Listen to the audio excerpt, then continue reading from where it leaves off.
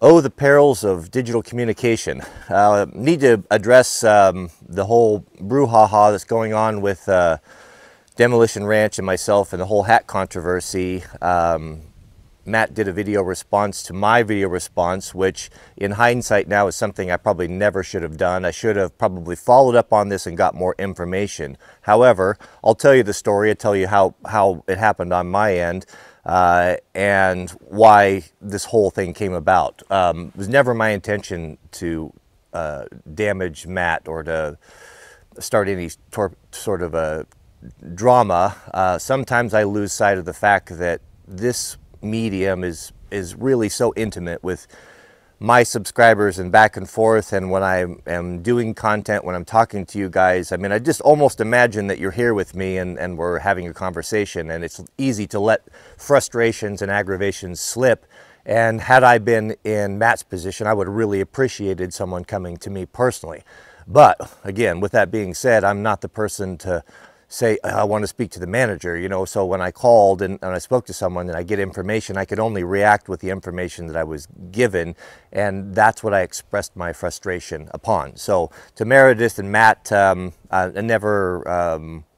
do apologize if this has caused you problems, but I wanted to share kind of what happened on my end of it. So I've been getting a lot of emails and a lot of people really frustrated with me and a lot of accusations of being unreasonable with this, and I don't think that that was really the case. I think that we had, I'm learning now that Bunker was going through moving into a new building, and you know, I get it. I get all that stuff, you know. So here's what happened on my end. So after the whole Corona thing, I think a lot of us are really keen on getting away from things that are made overseas in China, and I want, as I told you guys, I really wanted to do an American-made kind of a shooter-style hat with the Velcro on it and all that. So there was several companies that day. I'd set aside a block of time to reach out and see if I could get this done for you guys, get these hats going, and I got thousands of emails saying, hey, just call Bunker Branding, they'll take care of it. Matt's a good guy and he'll do this. And so that was on my list. So I called and I don't remember who I spoke with, but I spoke with a gentleman,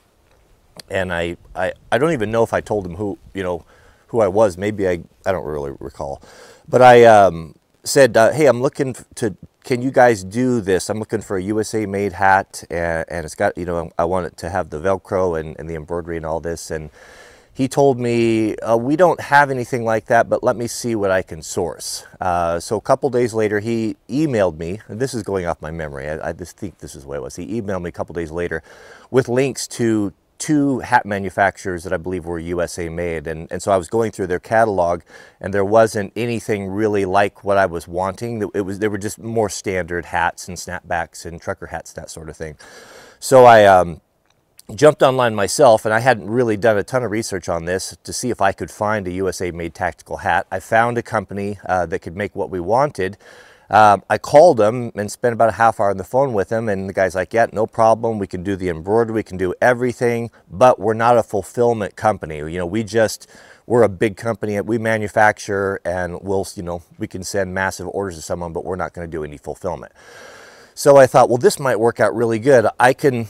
I'll do all the artwork, I'll have all the hats made, we could do a big order or whatever, and maybe, so what I was hoping was that I could call Bunker back, say, hey, I found this manufacturer that can do these USA hats, pretty good price. Can you guys basically bring these guys on as a distributor, and then they come to you, and then you guys could do the fulfillment side of it for me, and then I was going to ask if they could maybe do the patches and that sort of thing. So when I called back my contact at Bunker, I said, hey, I found this company. Is this something that we can do? Have them ship it and get these USA made hats. And I was thinking to myself, probably there would be other clients of Bunker that would like to have a choice. USA made hats that's important to some people, not to others, because they're going to cost more. Well, when the guy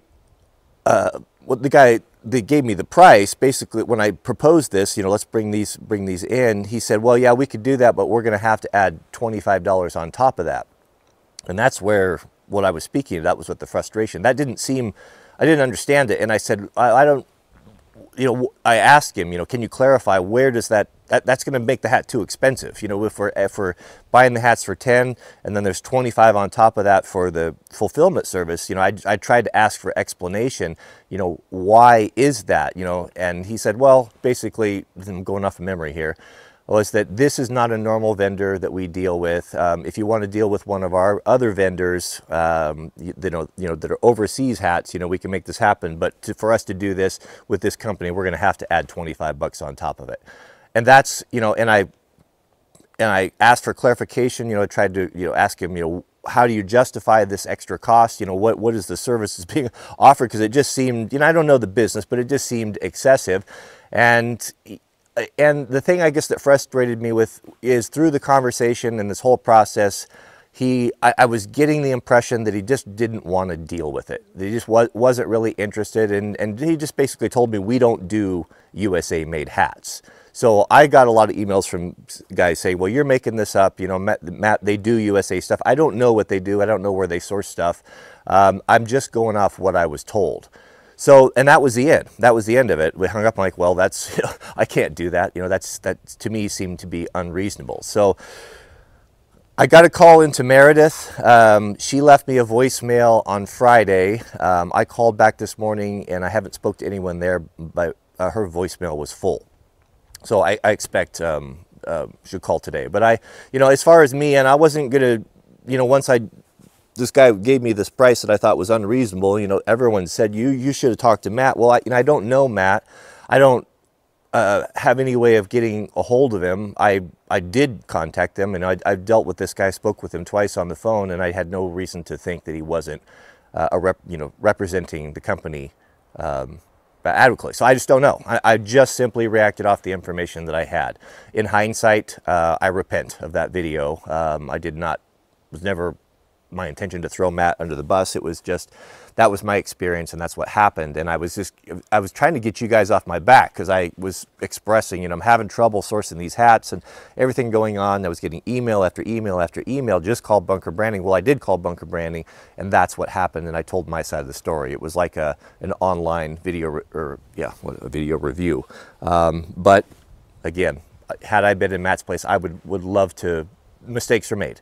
People have miscommunications, and sorry if that hurt your family or your business. It was not my intent. I would love nothing more than to be able to work with Bunker and to get you guys a hat for a good price. If we could get a USA made one, that was always my goal, and I don't want to start any controversy. So I'll own it. I should have reached out a second time, should have followed up on this a little bit more, but that's what happened, and lesson learned. So thanks for watching. May God bless you and your families. Please keep us in your prayers, and we'll see you guys on the next video.